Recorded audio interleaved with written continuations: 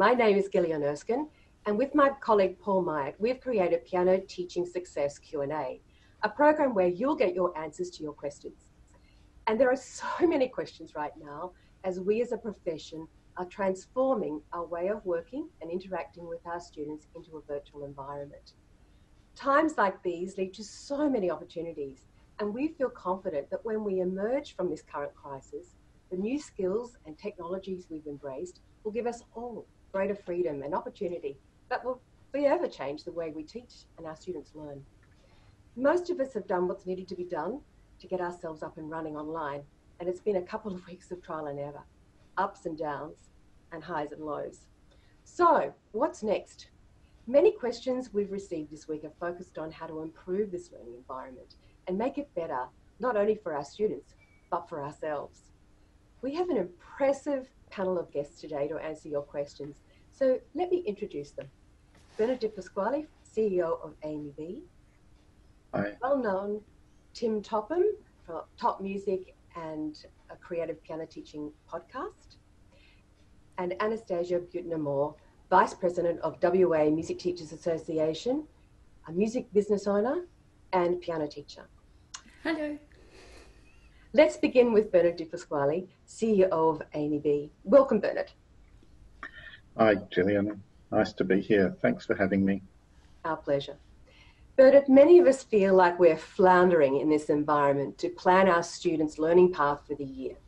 How is the AMEB planning to support the teaching community over the next few months? Look, we've moved fairly quickly to do a number of things. So on our website, we have a number of resources for how to start teaching online, which has been the first question where most teachers have started from. How do I do this?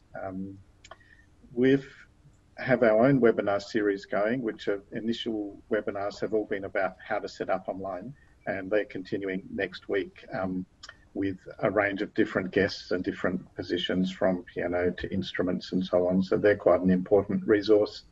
And another thing that we've done is we've made our theory courses, grade 1 to 3 theory of music, free for students who are stuck at home, don't have much to do. Maybe some adults have always wanted to learn theory, never got around to it. So they're a free resource now, and that's proved to be something incredibly popular, actually. Yes, I think you were saying there's thousands of people who've registered over the last few. Yeah, we're over 14,000 now today, so yeah. That's amazing. That's amazing. Well, thank you. And we've got links to these resources that we'll put in our show notes. So if you don't know how to get there, just look in our show notes and there'll be links there. Tim Topham, Top Music, well-known Tim Topham of Top Music and Creative Piano Teaching Podcast. You've been posting resources for teachers since this started, and you've generously provided us links to a range of resources, which we will put in the show notes. Tim, from the flurry of activity to bolt something together to go online, the dialogue now seems to be shifting a little bit to how can we improve our setup? We've received a number of questions of this nature, and I'd like to address the first question to you. Sure. It comes from Connor Taylor, and he asks, what's the best setup for a studio in terms of getting a microphone, boom stand, etc., improving the quality of sound? Connor needs to be able to record accompaniment tracks for BCE students as well as teach piano online. So, well, thank you very much for having me, and thanks for putting this together.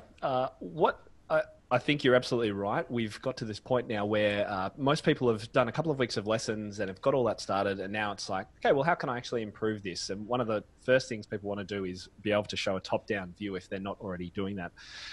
So I actually think what I might do is share some pictures of my setup, Gillian, if that's okay, and then I'll talk through some of those different bits of kit that teachers may want to invest in as they are able to. So I'll pop over to my photos now. Let me know if you can see that okay. Yep. So this is what I use to hold an overhead microphone now, overhead camera. And this is a phone holder. There's a variety of ways that you can connect different cameras into Zoom. So this is held on a boom stand, which you can see here. So this is a microphone boom stand. These are pretty cheap on Amazon or from a music store. And at the end, this just holds a camera if you want to use a phone. Or if you want to just use a webcam, you could just gaffer tape, like just masking tape a camera to that stand to hold it over the piano. That's totally fine as well. As for webcams, now, unfortunately, I think a lot of the Logitech webcams have sold out recently because of the popularity of everyone going online. So this is what I use. It's a C920, I think it's called. But look, if you can just get a webcam, preferably an HD, that's a high definition webcam, then go with what you can get at the moment. You can always upgrade that later on. As for microphones, and Connor asked about microphones and recording things. So the microphone I'm using now is called a Rode Podcaster. Now, this is not the recommended type of microphone. What you want to aim for, I'll just go to a couple of options for you, Connor, and others out there, is a condenser type of microphone. So these are designed to capture music and audio really clearly. It's also designed for singers. So you'll see singers in movies and things, they'll have their headphones on and they'll be in front of a microphone with a pop shield. This is the kind of microphone there is. So this is a Blue Yeti. It's proving to be really popular. The other one that is very popular is this one here. It's called a Snowball. Again, quite good for just general musical use for recording audio. And the one that I actually started my podcast with is this one, the Audio-Technica AT2020. That's actually nothing to do with the year. That is just their model number. And again, these are all great microphones for picking up music in general. So if you're a violin teacher, flute teacher, these are the kinds of mics you can use.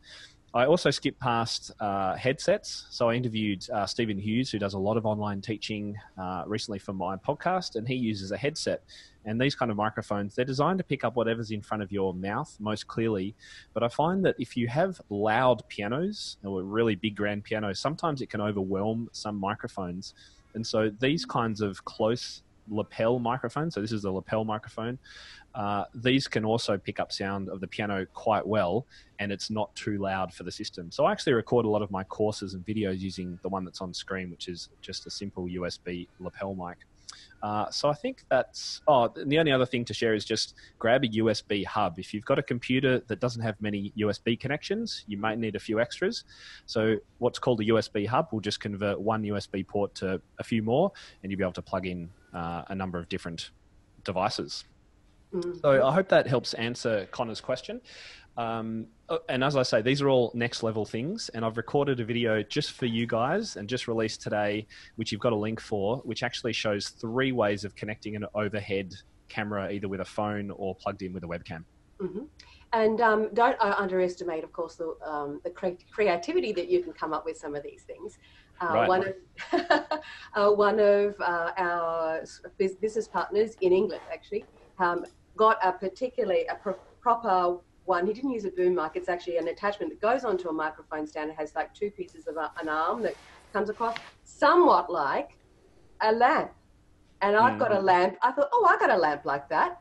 And so that lamp is being refashioned. Right. Yeah. And yeah, absolutely. Use a lamp, use... I've heard people, actually, Annie, you were talking about using students using ironing boards because it's changing a height for their laptop. Yeah. So just get inventive. I've seen people hanging iPads in their holders off coat stands and things like that to get the right angle for a student. We've got to be inventive. Yes, can I also comment whilst we're talking about being inventive with these things? If a lot of you are already jumping online and are trying to buy yourself a better quality camera or something and finding that, they're all completely sold out, just reach out on some of your local Facebook groups, as I did for one of my mobile teachers. And, you might be able to just find someone will come in and they'll be able to just say, look, I'm really stuck for a camera. Can I borrow one or buy one off someone in the local community? So... You did that actually, didn't you? And I did that. I was very lucky. I said I'd bake the guy a cake when it was safe to do so. Gillian, I can see Connor's followed up with a question about positioning the microphone. Shall I answer that quickly? Yes, that'll be great. So if you've ever seen recording studios, pianos are they're actually very difficult instruments to record really well. I think probably only beaten by the pipe organ. But for microphone placement of pianos, you've really just got to experiment, and it will depend on your room, and it will depend on the type and size of piano as well. Oftentimes, you certainly, if it's a grand piano, you don't want to sit it on the piano. Somewhere nearby is great, just to capture a bit of the room sound as well. But Connor, just test it in a few different places and see what sounds the best.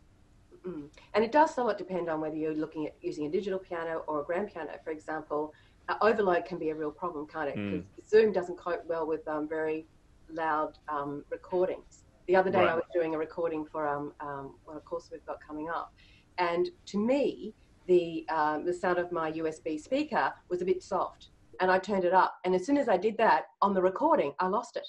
It just went. That it sounded good to me, but actually I would be better off with a slightly lesser sound volume than what because the microphone was picking it up. Also, while we're on this point, Megan Scott asked, how do I improve the quality of sound through Zoom for piano teaching? Your comments about using a better microphone, does that really go towards the Zoom? Does that transfer onto that, or is Yeah, it does, but unfortunately most of our students only have iPads or tablets, so you can't really plug a microphone into those, so you're a little bit stuck. What you can do, Megan, is just make sure at your end, as long as you're on a laptop or a desktop using Zoom, that you've turned off the audio suppression feature, which is down the bottom. Once you've started your room, go down to the microphone settings, go to that little up arrow, and there's some audio settings in there. One of them is a checkbox which stops the sound suppression, which is automatic in Zoom unless you turn it off. I do have a video, which I think I've shared the link to. If I haven't, we'll certainly add it to the show notes. It's like a 1-minute trick, will really help with your sound. If you're on iPad though, unfortunately, if you're teaching with an iPad, some of these settings aren't available. So if you can at all use a laptop or a desktop, you're going to have more success as a teacher. I think that this, what we've just, our discussion also goes towards solving Vivian Spencer's question as well. So thank you, Vivian, for writing in. Connor Taylor also asks, is one platform better than, and this is a question I've seen to lots of forums as well, is one platform better than others for teaching purposes, like Teams, Zoom, Skype, Google Hangouts? Going to go for this one, Annie? Yep, Tim. Annie, would you like to answer this? Sure. Look, I have primarily used Skype over the last 5 or 6 years while I've been teaching online, but that's because I hadn't quite discovered how amazing Zoom was. I converted to Zoom probably about 3 weeks ago when all of this stuff started escalating.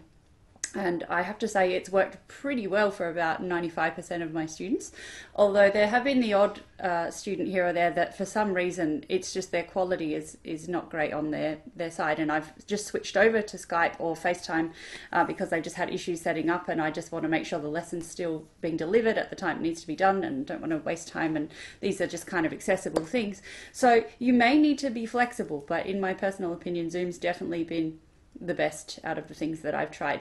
And I've tried a few things. Tim, would you like to add to that?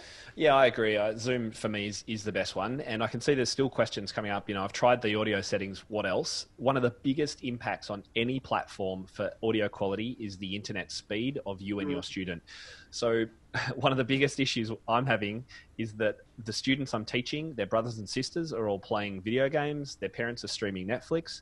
If all that's happening while you're trying to run a lesson, forget it. Your sound's going to be all over the place. So what you must do is give your students and their parents some tips about everyone get off the internet, close all your other tabs and browsers. And if you can do the same thing, that's great. If you can plug yourself in hardwired into the router at your place, that's going to help as well. And that will stop the audio going and all that weird stuff that it does, which is very annoying. Yes, and also this sometimes internet speed depends on what's better, whether you're going on the mobile network or not, because it depends on your area. It's all just very specific. So what works in your place doesn't work so good in your student's place. So it's about finding that ideal. As Annie says, just be flexible. Try going on Wi-Fi. Try going on cellular network instead. The other thing, if it is just a disaster, what you can do is connect with a video link through Zoom, like we're doing here, and then get their parents to phone you on your phone and connect the audio that way. And you can listen to the audio through the phone while you're doing a video call on Zoom. Another little trick. Terrific. Bernard, do you have anything to add on that one? We've found Zoom to be the best platform for what we're doing, but sounds like we all have shares in Zoom, but I don't think we do. So they just happen to be well placed. I wish. But it is an issue that it's a platform set up for business meetings, not for music. And we were trying to check the pitch of an A in a staff meeting the other day, because there is a myth going, well, I think it's a myth going around that the pitch is dropped by a quarter tone, but each time someone tried to play the violin, it suppressed the sound. And so it's just, it's not designed for music, and you do have to play around with it a lot to get it to work for how you want it. I think that's a very good response. Okay, well, our next question, let's move on to our next question. We've got a lot of questions coming in on our sidebar. We'll try to get to those ones as well, but we've also got people who actually asked their question in advance, so we're really prepared to go with those. Our next question is a video question, and it comes from Vanessa Munns of Western Australia. So we've got a video to play for you.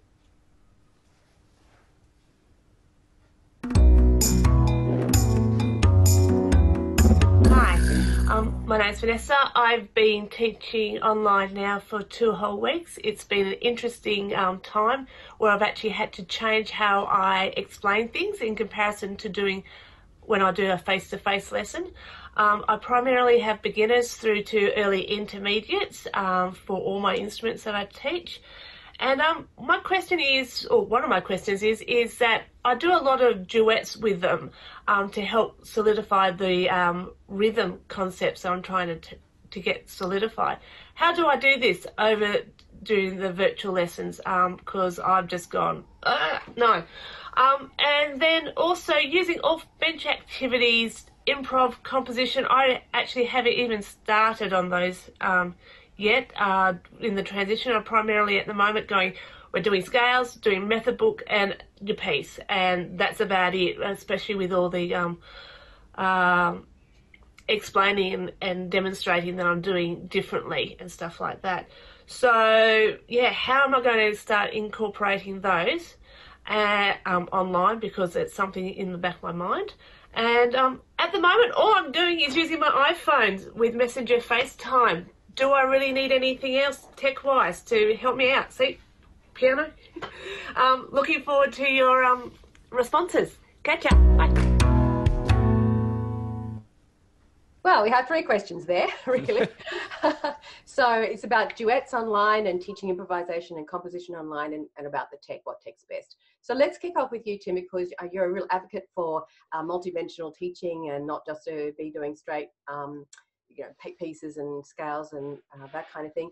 And, I think Vanessa's done the right thing, and just let's scale it down. Let's just do something really simple to kick this off, and then we can start to move into some more of the creativity things. But what advice do you have? Well, firstly, congratulations to Vanessa and all the teachers out there for just jumping in. We know this is a really challenging time, and you've done such a great job. Give yourselves a pat on the back and a glass of wine at the end of the week, because I know how hard you've all been working. It's really exhausting. That's what I'm hearing from a lot of teachers.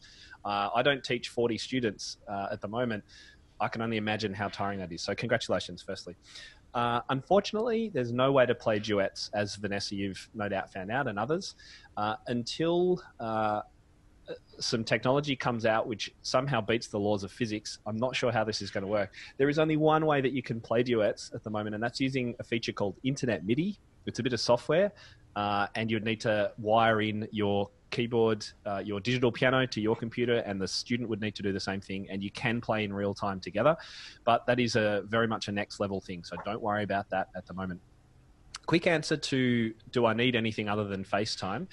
I think you're going, while it's been great for a couple of weeks, I think you're going to find that if you use FaceTime and Messenger and those video platforms, you will start to lack in your ability to do things like overhead camera views, add different microphones easily, things like that. And you can add new microphones on FaceTime, I guess, if you've got a laptop. But I think Zoom does give you more features, more ability to add different camera views and things like that in the future. But if it's working for you now, then I say, just keep on going with it until you're ready to take a step up to another level. Mm-hmm. Finally, with regards to creativity, yeah, you can absolutely do creative things. You just, as you've said, need to sometimes rethink how you go about saying things. I've been loving doing call and response type activities. That works really well. You can't clap in time with your students, but you could clap a rhythm. You could play, say, okay, I'm over a G major 5-finger position, and 1, 2, 3, 4, I'm going to play these notes. Can you hear what I played and try and play that back? Or could you play a response to me? So things like that still work. And for those of you who use Piano for Leisure 4, a lot of those creative ideas about taking some elements of a piece and being able to improvise with them still 100% works. So you could say to the student, okay, well, this piece you're playing has this cool boogie left hand. Let's practice a scale over the top of that, and let's do some improvising. So that still works.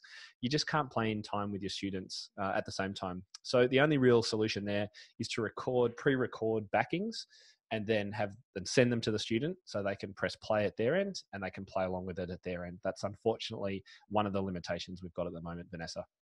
Mm-hmm. Annie, do you have anything to add to that? Yeah, I was going to say another really cool feature about Zoom particularly is the screen share function, and particularly now that Bernard's told us that these AMEB online theory things are coming out for free, and we're getting a lot more students on board with this, which is very exciting.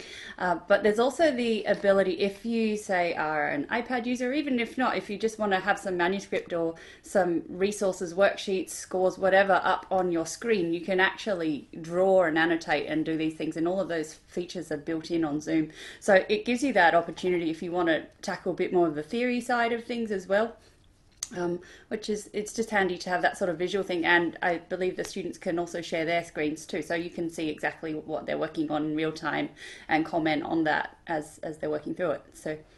And we're going to do, next week's show, we've got a lot of great presenters coming on. We're going to be talking about a lot more of those sort of teaching alternatives. So yes, that's really great. That annotate function in Zoom is fabulous for that point of view as well. Our next question comes from Wendy McDonald, and she's looking for ideas on assessing students who have worked hard to prepare for a piano exam, so they're kind of almost ready for it. They were probably coming in their first sitting and are now disappointed because AMEB have had to cancel their first metropolitan exams. Annie, what are your thoughts on this? Well, I believe, I think the exams are looking at it going online, aren't they, Bernard? Yes, so I'm going to talk about that. I just sort of ask her, this is for students now who are like supposed to be going to be doing an exam in like a week or so time. Perfect. Well, it might be actually a really good time to band together maybe with another teacher in your community and maybe see if they're happy to do kind of some mock exams online and perhaps test the stuff that they've been working on and seeing what an outsider perspective is. And, you know, when it does come to the point where online exams are available, then, you know, they've had a couple of goes at it and, you know, having that sort of unfamiliar setting, but it'll just become familiar because they get to practice that. Yes. And let's go to Bernard now. And could you tell us what's coming up with AMEB and what arrangements have been made for going forward? Sure. So AMEB is looking at making video exams available for our repertoire exams, and that's at different reach different levels in different states. So some states are already offering that. It's coming in other states. You really need to go to your state website just to get the most current information, but everybody's working towards that, where a student can record their exam program, send it in via a private or unique link, and then have their performance assessed by an AMEB examiner. So that's definitely coming or available in some states already. So please look at your state office for that. And we'd like everybody to be able to try and have their exam this year if they can. Obviously, at the moment, all states are allowing exams to be transferred to later without any fees being charged or anything, and people can opt for a video exam or for a in situ exam when that becomes available later in the year, assuming it does. So, but be patient with the state officers, because it's a huge business change for us to suddenly go from delivering in-person exams to online or video exams, and everybody's working really hard just to get that available and happening. Yes, and just a clarity on Connor Taylor asked, would this mean that comprehensive exams are not possible? We're doing some trialling of that in a couple of small examination sessions in 2 states, just looking at different platforms. Comprehensive is obviously more difficult because there's interaction with the examiner, so somebody has to ask general knowledge questions, oral tests. We're just figuring out ways that can be done both efficiently but securely, and in a way that still maintains the quality of the exam. So I can't say if that will be generally available or not, but we're doing a number of trials just to see what might be possible and what can work. Yes. And even if it's, this is a unique time and unprecedented, as everyone says, unique circumstances. So that we can have our students can sit an exam, even if it is a more cut down syllabus in terms of being repertoire only. At least they have an assessment and can move on to the next stage. Yes. And the other thing that AMEB's just done recently is included 4 leisure syllabuses in the repertoire exam. So if you're doing piano for leisure, for example, you can now do that as a repertoire exam, do 1 extra piece, and you don't need to do the technical work or the Section 3 oral test sight reading. So we're trying to make it as available for everyone who wants to do an exam can do an exam as best as we can, as you say, in these unprecedented times. Exactly. We've also had another question from Margaret from Cobram near Wangaratta, and she asks, will there be any online practical exams available for country students in August and November? Certainly video exams will be available to everyone, so no problem there.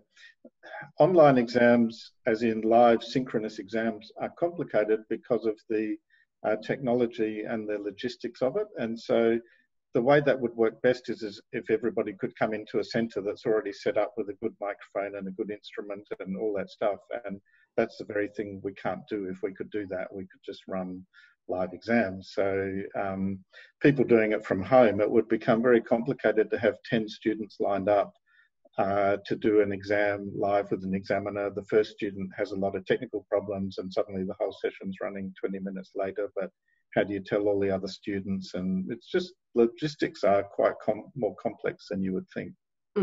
Yes, exactly. And I think also this is changing. Look at how quickly this has changed. And even if there's a slight relaxation in future months, that actually might make possible something now which is impossible. So we just got to be flexible. Is that what you're thinking?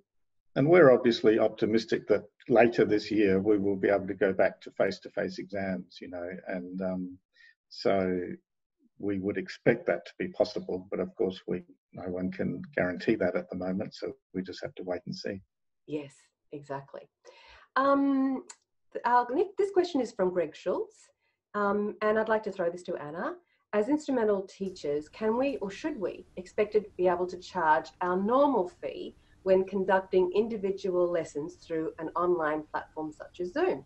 Absolutely. I feel very strongly about this one. So I think the quality of our teaching and generally the style of our teaching is not going to change a great deal. It's only the format. And I know a lot of teachers are quite concerned at the moment about potentially parents losing jobs and, the income thing happening like that. But at the same time, there's a lot of people who aren't at this stage. And, I think that's something that we can't kind of undervalue ourselves, because that undervalues the rest of our industry. And it's really important to keep that consistent and the same. Yes, very much. And Tim, what would you like to add anything here about this? Yeah, just fully support what Annie said. And I can see that Jody asked a question about offering scholarships and bursaries to students with financial hardship. Of course, that would be your prerogative to do. I would strongly encourage teachers to do that if they are able, because I know that if parents and students do quit now, it's much harder to get them back in 2 months' time than it is if you're still offering something at either a discounted, or even I've heard some teachers offering for those really great students who are truly finding things difficult financially, free lessons. To at least keep it going so that you can keep that connection with them and keep them progressing. But that's a studio choice, a parent teacher choice. But don't lower your rates, guys. Definitely don't. Bernard, would you have anything to add? We agree. What I think I find fantastic about this is, in this crisis, what we get is a lot of teachers coming to us saying their first question is, how can I keep teaching? And they're so passionate, committed, they just want to do their job. It's a really important relationship for the student with their teacher, and the fact that it's being delivered online doesn't devalue it. It's harder work for the teacher. So, it'd be fairer to put your fees up, not down. Not that I'm recommending that, but no, I definitely wouldn't suggest anyone reduces their fees just because it's online. Yes. Yeah, and one last thought, sorry, on that one, Gillian, too, is, you know, if you think about it, we're probably one of the only, pardon me, co-curricular sort of activities that has not been cancelled. So people probably have spare budget if they're not paying for sports and dance and all the other after-school stuff that they would normally be doing. So. Yes, exactly. And I've been thinking about why this question has come up, because it's come up in our Forte School of Music community as well. Should we be charging less? And I think it's because very often online, there's many people who do a one-to-many courses. They do a course, they video it, and then they offer it for a seemingly very cheap price. But that's because they've done the work once and are then reselling that work several times. But this is your time. You are, you are there for your student one-on-one. It's the same whether you're there in person or whether you're there at the end of the line. You are spending that time, so your time is still worth the same amount, whether you're online or whether you're in person. I would have thought. So perhaps that's where it comes from. Okay, so lawyer with so Paul's just written a note to me saying a lawyer with legals on Zoom. We have had that video as a separate response. We should show this. Okay, so we actually have a Paul wants to throw to a clip, so let's do that now. I think he does.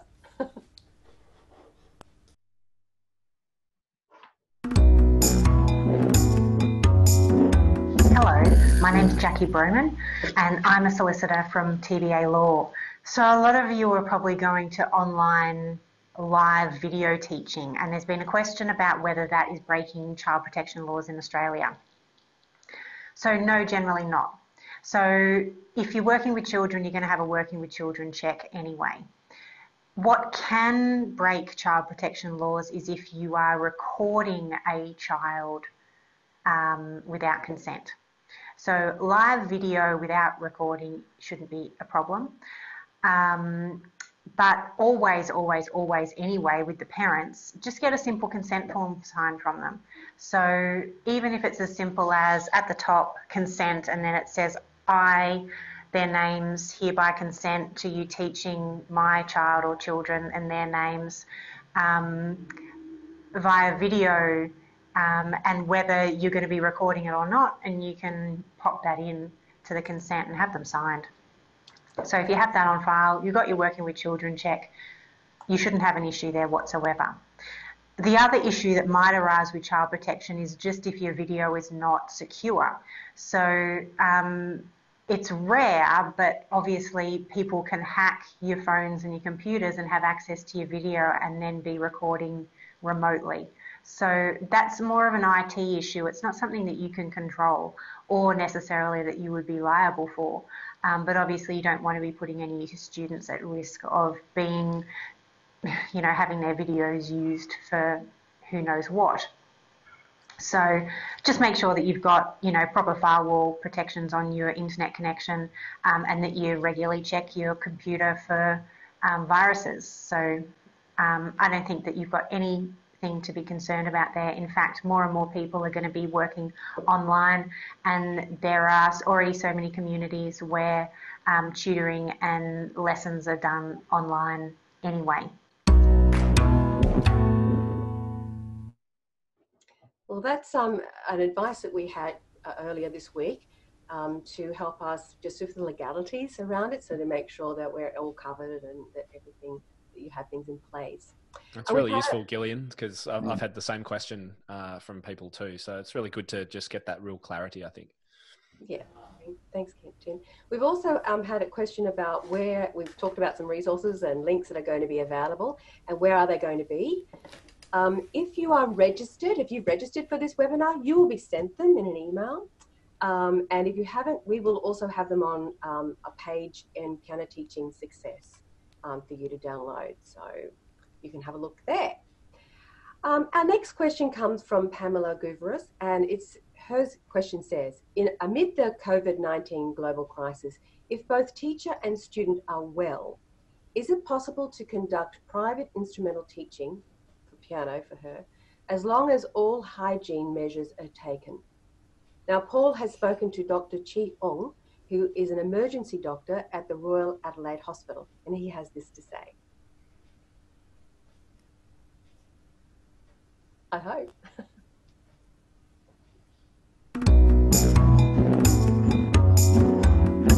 I'm very pleased to introduce Dr. Chi Ong from the Emergency Department of the Royal Adelaide Hospital. Now, Dr. Ong, there's been so many changes in COVID-19. I know you'd like to tell us that about the information that you might give us today.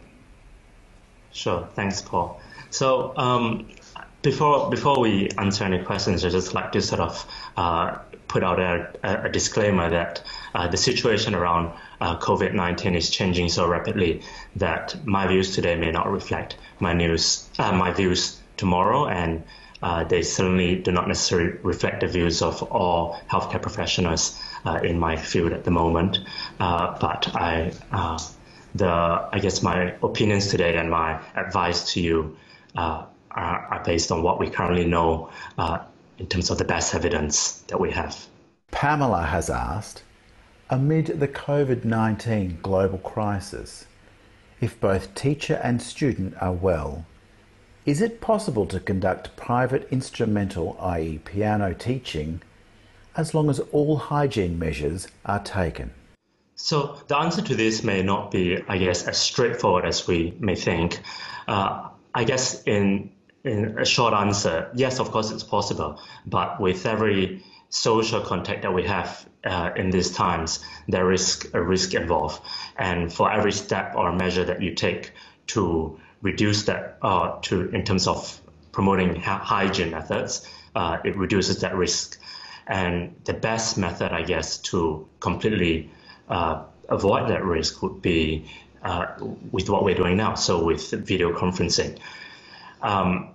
When we talk about COVID-19, what we do know in this day and age is that COVID-19 can be transmitted and can be carried by asymptomatic people. So there are cases of asymptomatic carriers and there are cases of asymptomatic transmission. Although that only forms a small portion of COVID-19 cases, we do know that about 1 in 4 cases of COVID-19 is transmitted through asymptomatic manners. So with that being said, although you and your student may seem well, does not necessarily mean that one of you doesn't have the virus itself. In terms of measures to prevent transmission, we can, look into things like, hand hygiene before touching the keyboard, after a lesson, things like that, avoiding physical contact, wiping down keyboards and instruments with disinfectant wipes, and, staying appropriate social distancing with 1.5 meters away from each other and things like that. So all those methods would effectively reduce your risk of transmission, but it does not guarantee, complete safety or lack of transmission because of these cases of asymptomatic transmissions.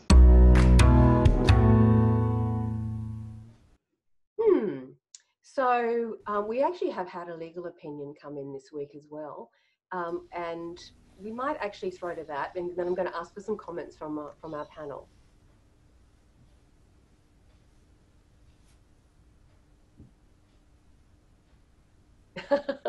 I hope we are getting that ready. Well, in the meantime, how about we actually have some comments about this? Tim, would you like to go first? Yeah, look, I think on all the best advice, I'm in Melbourne. Victoria has been very clear that you are only to go out under 4 circumstances, and one of them is not piano teaching or piano lessons. We're not an essential service, so I'm afraid I would be saying, for your own protection and for that of your students and their families and their grandparents and all our elderly relatives, we need to stick to the online, and it's going to be like that for potentially a month or more. So yeah, I think the advice is right. You could do it, but I don't think we should be doing it. Okay, and Bernard, what about you? Yeah, I agree with that. It may be that a gathering of 2 is okay, so theoretically a teacher and student could have a lesson, but we think it's very much not in the spirit of what the government is trying to achieve. And as Tim says, you should only go out for essential purposes, or if you're an essential worker. And much as we love all our music teachers, I don't think we qualify as essential workers in that sense. And it can be done in other ways, and that's the key thing, people. That's what we're talking about today, obviously. So, you know, I know that's hard for some teachers, but nonetheless, they can get there. So. And we've just had a comment in from Carol Veldhoven, who said the current rules will be in place until July. This was in the in the news this morning. Annie? Yeah, likewise. I think we're all in this together, and we need to just be really mindful that, you know, the more that we can follow the advice of the government and don't try to, you know, stretch the rules, so to speak, the quicker hopefully this whole thing will be over, you know. Yeah, I think that's true. Yeah. And the legal advice we had is that legally, yes, you probably could. But I think very importantly, Dr. Chi Ong really highlighted the fact that there is, well, 80% of it, or whatever, a large proportion of our COVID transmission is through people returning from overseas. There is a small percentage and a growing percentage that is just being community transmission, and this is the one that they're really concerned about.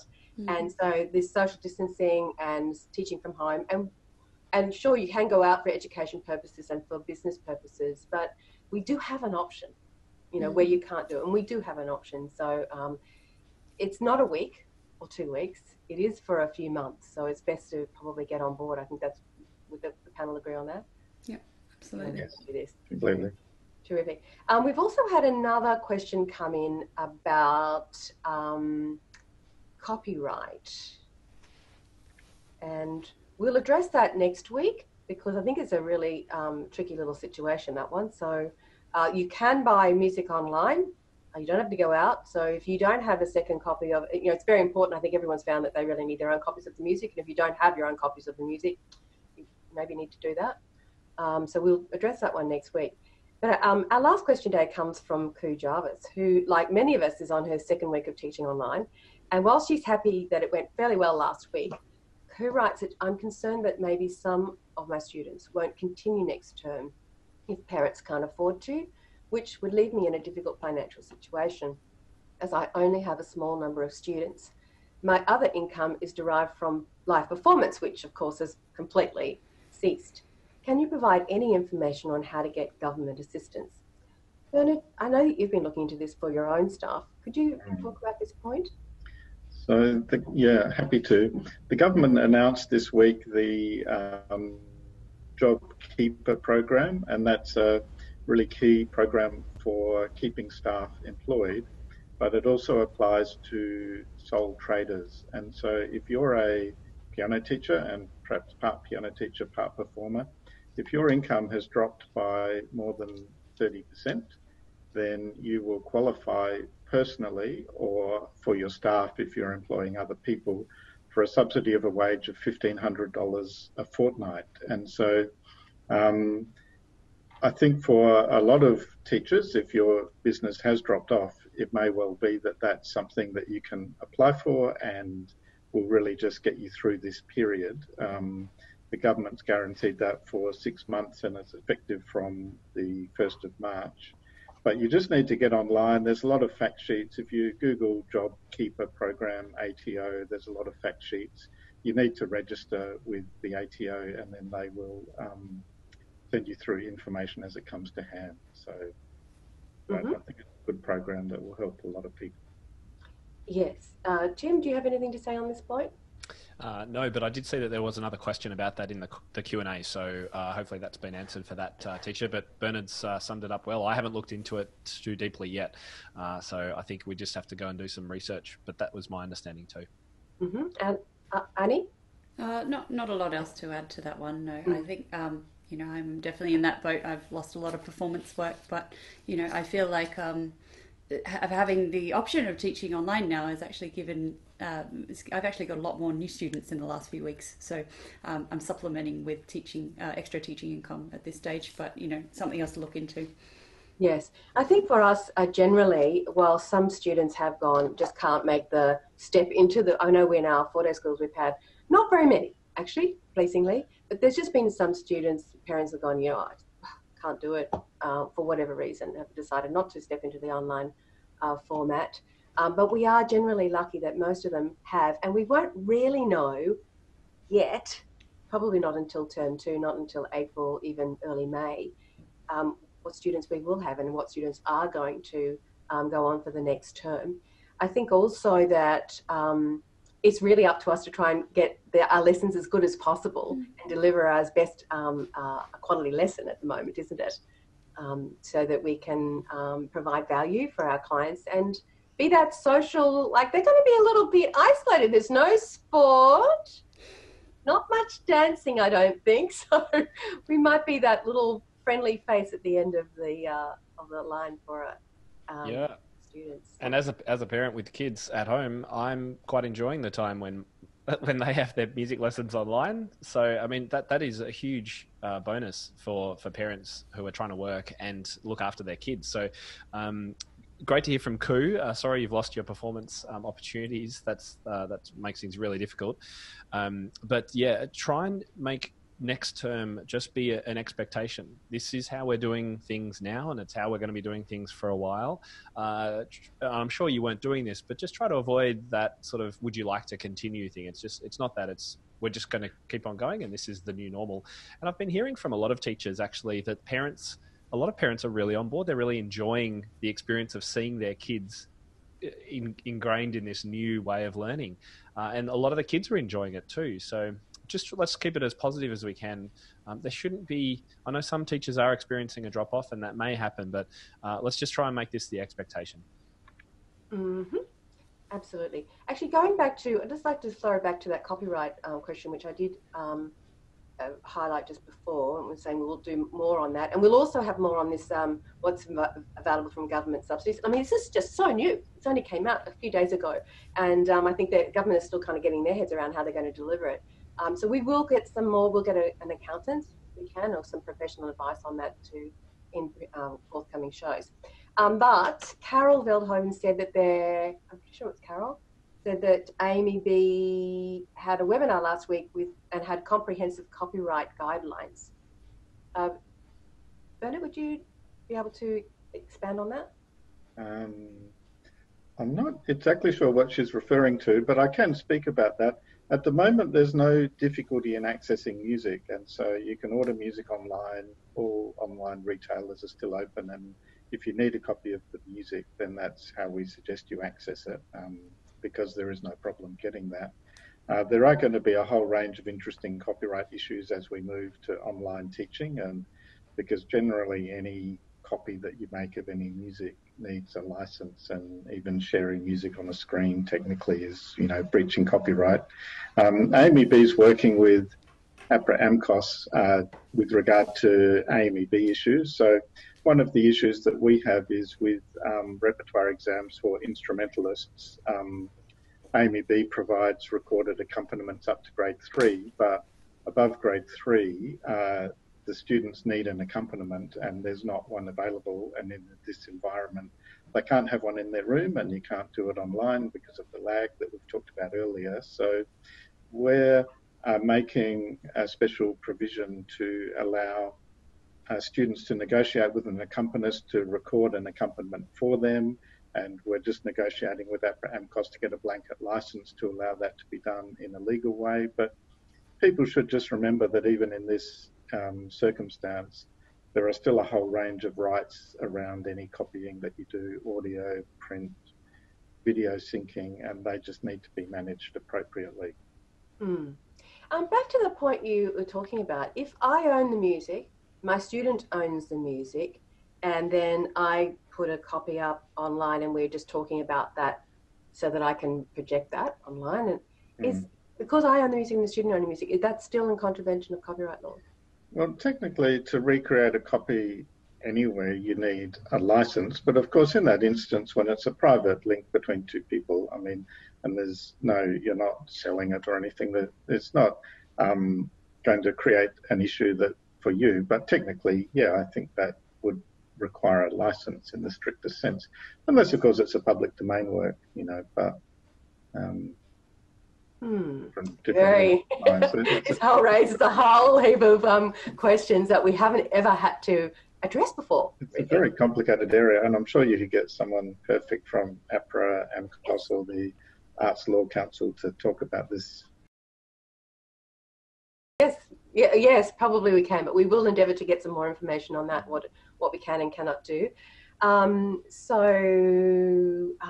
Topics coming up next week. We've mentioned quite a lot of them today, and we're certainly going to be focusing next week on different activities you can use in your lessons to engage your student in different ways. We've got next week lots of fabulous, as we've got in the coming weeks, many wonderful panelists to come on board. So I'd like to thank, so Annie, you've also got a couple of resources you would like to share?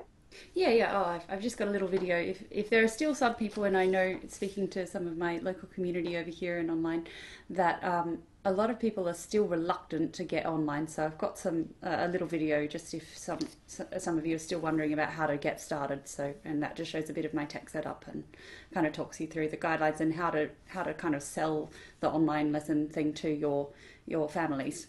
Okay. So, yeah. That'll be useful because it's really about everyone getting on board, the students as well as yourself. Yes. Well, that's all we have time for today. Please thank Anastasia, Beuttner-Moore, Tim Topham and Bernard Depasquale. And we've been inundated this morning with more questions. And next week we'll have another amazing panel to start answering them for you. Brenda Hunting from Brisbane is a very experienced online teacher and Taubman specialist. Carly McDonald, who many of you know as the co-editor of The Piano Teacher, and she's also the ambassador for Piano Adventures, favourite Piano Adventures in Australia, and the lovely Samantha Coates from Blitz, who's a very popular presenter and has a lot to add. She, like you, I was just speaking to her last week, has been, stepping into this for the first time. So she'll have some great stories to tell too, I'm sure. We really love audio and video questions, so please send your questions, keep the questions rolling in. And for the brave, please do a video question because it was so lovely to have Vanessa today. And whilst you haven't seen much of him today, Paul, I'd like to do a big thank you to Paul. Paul, who has come home from the UK, has been in isolation in his apartment. Lucky for him, he's been in an apartment, not in a hotel room. And he's been working all week on putting this together and he's also been behind the scenes putting all the videos up and doing all the tech work to make this possible. So on behalf of us today, stay well, keep up your physical distancing and be social online and keep washing those hands, and we'll see you next week. So goodbye. Bye everyone. Bye. Bye.